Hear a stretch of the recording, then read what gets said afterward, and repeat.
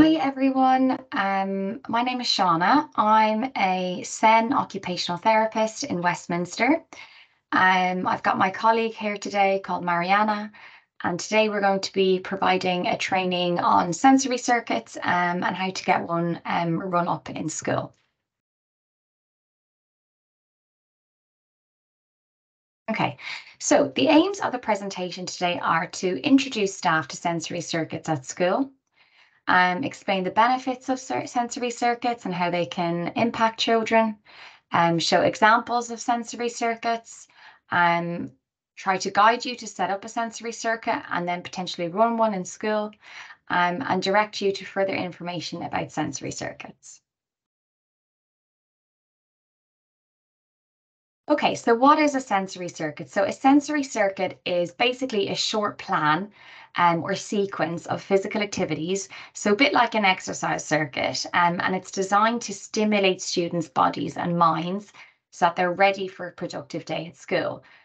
So it can be really great for children, with sensory processing difficulties and perhaps ADHD and autism, as it gives them the stimulation they're seeking and helps regulate their sensory system so that they're ready to focus and engage in learning, and they're really prepared for the day ahead.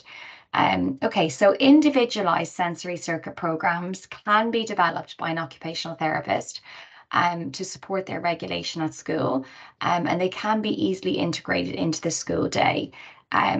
These are just some pictures here of what it might look like. So this might be perhaps in the school gym. So just to say also, when you carry out this sensory circuit will vary for each child, obviously depending on their sensory needs and their levels of alertness. But generally it can be beneficial to carry out a sensory circuit before situations or triggers that are going to be difficult for a child. So, for example, if the child is, really struggles to, cope in the noisy canteen, it might be a good idea to do it before then. Maybe before settling into class again after break times, do they find that difficult? Or before, lengthy listening times. So when a child is expected to remain seated for quite amount of time, it could be a good idea to do it before then to help them get their energy and their wiggles out and things like that. Okay, so what does the sensory circuit look like? So yeah, imagine a gym circuit, but with a different goal.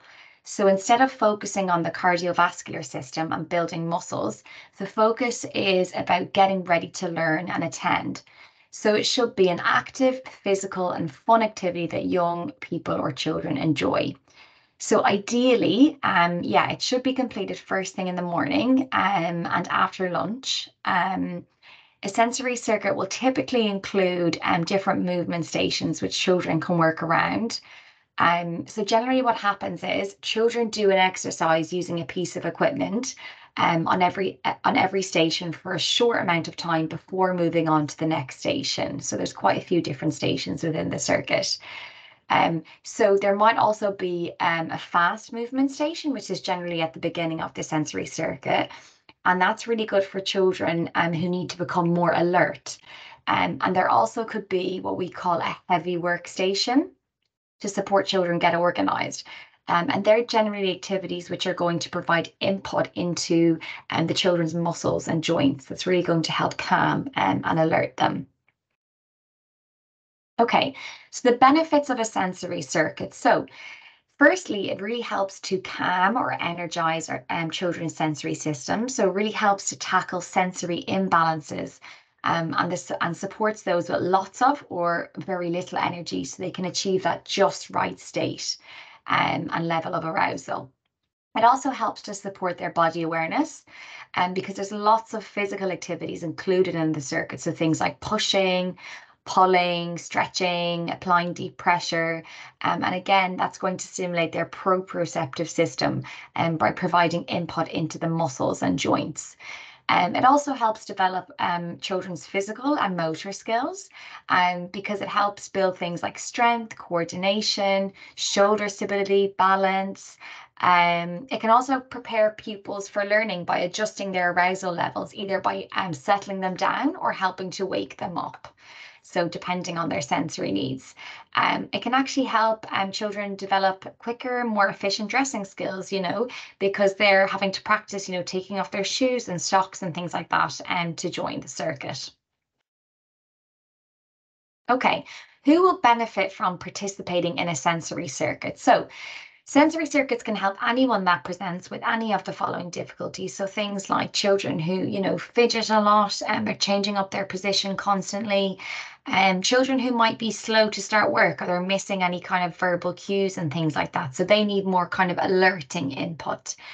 It may also help children who have difficulty organizing themselves, who are also quite lethargic. So they need more kind of alerting inputs. It can also help children who have, poor kind of coordination and balance. So it really helps develop their gross motor skills. And obviously children who have sensory processing difficulties is going to help regulate their sensory imbalances. And children with poor attention and concentration, because it's going to give them that break that they need. Okay, so thinking about what equipment you might need for a sensory circuit. So you can do this with very little or, anything which you have kind of around the school at the moment. So check obviously what's in your PE cupboard or what equipment you have. So it can be things like, using hula hoops, cones, bean bags, long benches, and skipping ropes and things like that. So yeah, you don't need lots of equipment, and some of the actual parts of the sensory circuit can be done without any equipment. So you can do things like jumping jacks, animal walks, and things like that. Yeah, but I will go on to explain when we talk about the different workstations, what kind of equipment that you can be using. But just to say, if you have like a mini trampoline or a gym ball, these are really great. And you can use these for different parts of the sensory circuit. So they're a really great investment. And they can provide different kind of sensory input, especially the gym ball, because you can use that to provide kind of alerting input, so the child can sit on it, have a really good bounce on that. But it can also help to calm children because you can use it to give them deep pressure and things like that. Yeah, and again, like I said, there's lots of different exercises that you can do without some equipment, even things like, yoga poses, bit of a massage, and as I said, animal walks and things like that. Okay, so so how is a sensory circuit set up? So basically, there's three parts of the sensory circuit, three parts to the sensory circuit. It's really important as well that you carry out the sensory circuit in this way, in this structured way, as you don't want the child to return to class, very hyperactive or wound up. So it's important that you firstly start with an alerting activity, then move on to an organizing activity, and then move on to a calming activity. Okay, so when you put a sensory circuit together, so yeah, firstly start with an alerting activity. So alerting activities are anything which is going to stimulate our vestibular and our cardiovascular system. So it's kind of going to get your heartbeat up a little bit. So that helps prepare the brain for learning and the demands of the school day. So it's things like, skipping, running, jumping, anything which is quite fast paced. So you can use the trampoline here if you have one, or the ball, the gym ball, to do some bouncing. Then you're going to move on to the organization stage. And that's basically going to help sort and prepare the body and brain for learning. And generally that includes activities where you have to use a little bit of balance. That could be things like climbing and balancing, throwing maybe bean bags into a target, any kind of sorting activities. You're generally having to use your balance, but also your brain to organize your body at the same time. but we'll go on to explain in a bit more in detail about some organizing activities. And then the final stage of the sensory circuit should be an activity which is quite calming, because again, like I said, you want to end with this. You don't want the child going back quite hyperactive back to the class. So you need to finish with a calming activity. And this is very important. So yeah, it ensures that they're calm and they're centered and they're ready to learn. So that's something which is going to obviously relax the senses of children. So you could do things like wall press ups, maybe some yoga poses, some deep pressure, and maybe wrapping the child up, giving a bit of a hug, maybe doing some deep breaths. Um, I would also suggest possibly doing maybe 2 alerting activities, 2 organizing activities, and 2 calming activities. So you might be doing about six activities in the whole circuit, if that makes sense.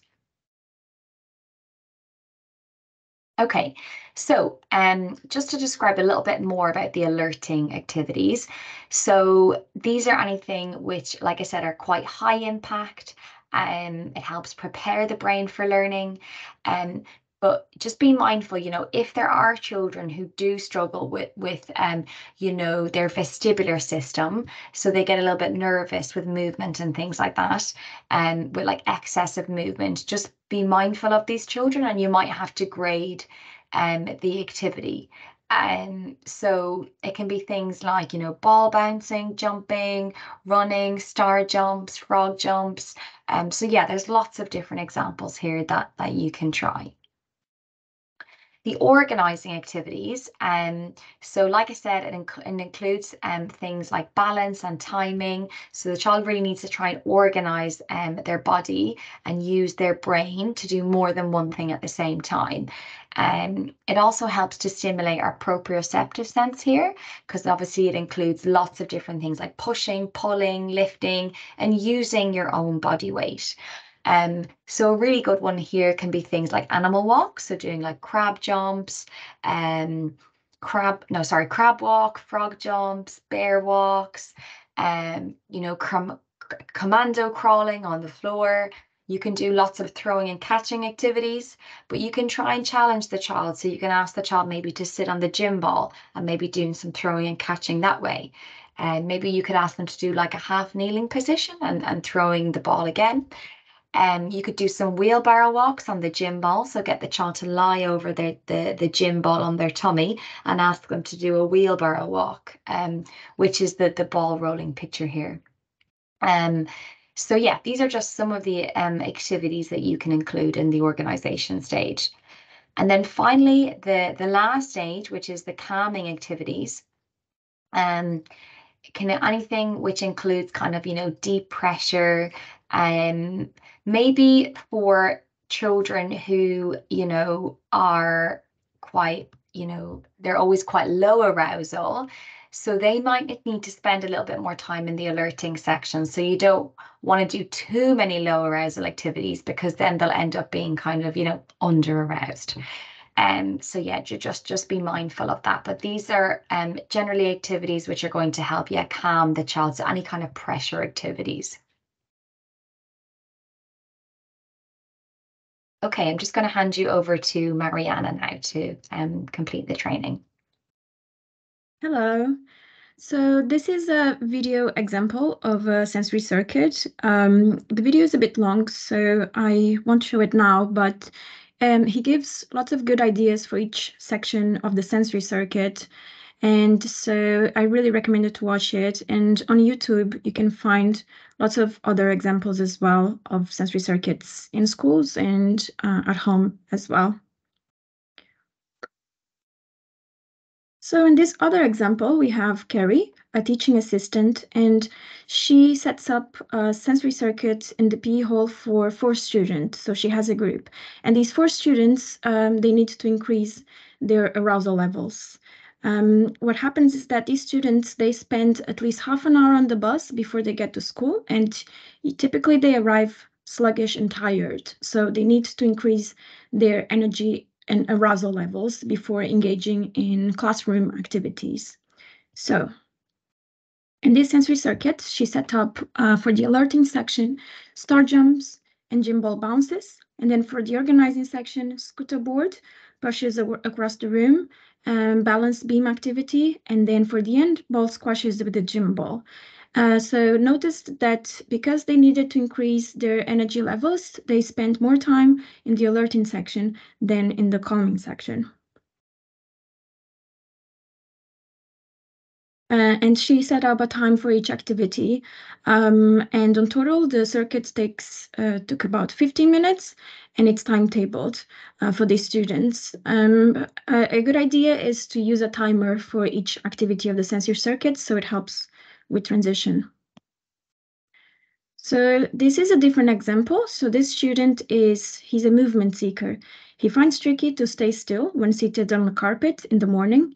And to help him, his teaching assistant organizes a sensory circuit to help him to get organized and release some energy and feel calmer and feel more organized for learning activities.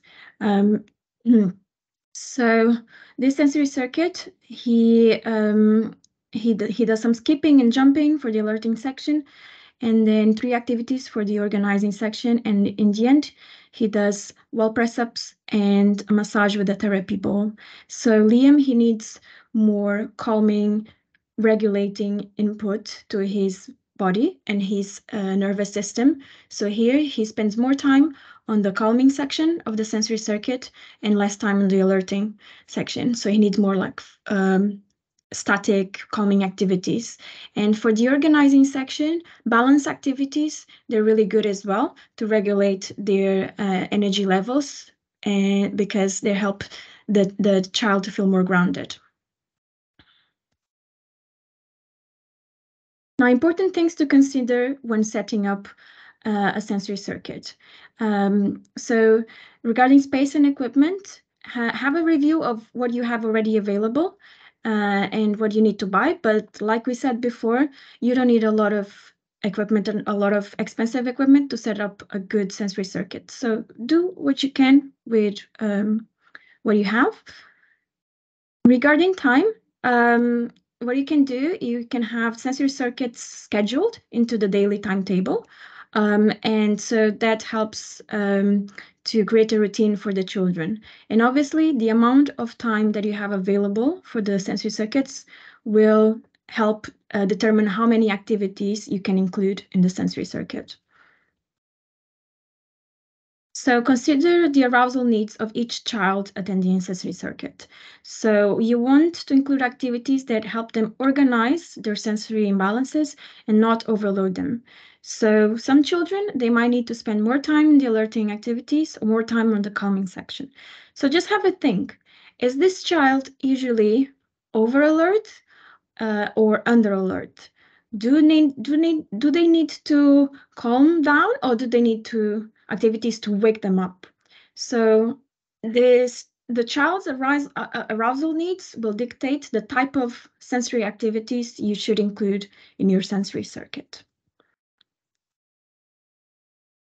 No one size fits all. So if you have a group, it's important to consider all the needs of all children in the group and their sensory imbalances.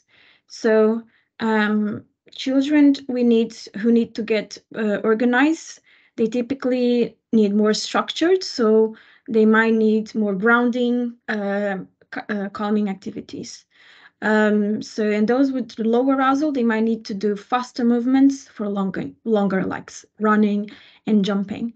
So although you have the same setup, the same sensory circuit setup for this group, the different children might need to complete them in a different way. Please consider safety during exercises if you're using equipment like gym balls and scooter boards, because some children, they might not use this equipment in the ways they have been suggested. So please also ensure close supervision at all times. And think about the staff-student ratio that you need when implementing a sensory circuit. Another thing to look out is for signs of overstimulation or sensory overload. So these include squealing, spinning, or running. These are some signs for sensory overstimulation. So when you see these signs, make sure to include calming activities like stretching, weight bearing, deep breathing, resistance activities with these children. So visuals can be a really helpful tool to use when you're doing sensory circuits because they help the students to understand what they're going to do next, and they help them also match the different movements and different activities to the different sections of the sensory circuit. So the type of visuals you will use really depends on what works best for the child. So you can use symbols, or you can use photographs of the activities and the equipment, and you can use color coding as well. So you can have different colors for each section. So for example, this visual here on the right, yeah, this one is a very good example because then you have the visuals for each section ready to be chosen. And visuals can help with choose making as well. And so the activities don't have to be chosen and set up completely by the adults, and can be really helpful as well for the child to choose the activities they want to do.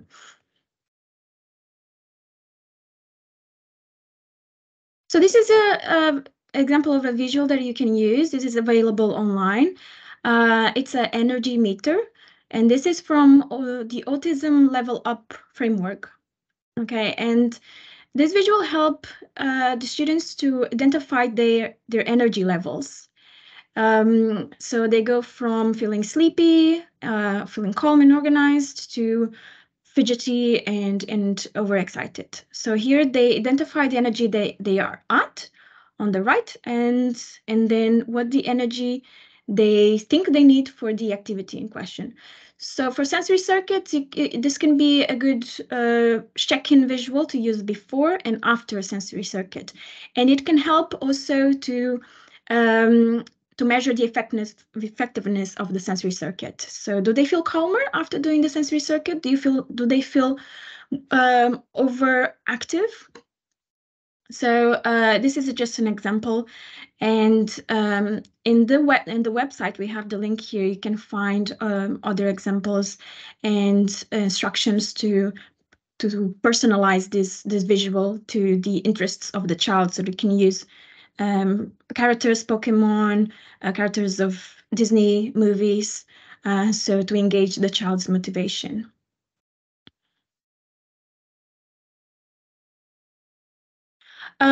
So bit of a summary. So the important tips when implementing sensory circuit is to remember to include alerting, organizing, and calming activity. Schedule a specific block of time into the day to complete the sensory circuit, preferably in the mornings, but if you can't do this in the afternoons, it's good as well. Have all the equipment ready for all three parts before you begin to help save time. Ideally 5 minutes for each stage of the sensory circuit, and you can include a couple of activities from each stage, so 15 minutes on total. This is to help to maximize the benefits of sensory circuit, but it's flexible. If you don't have this amount of time, even if you do less time, 10 minutes is still going to be beneficial for the child.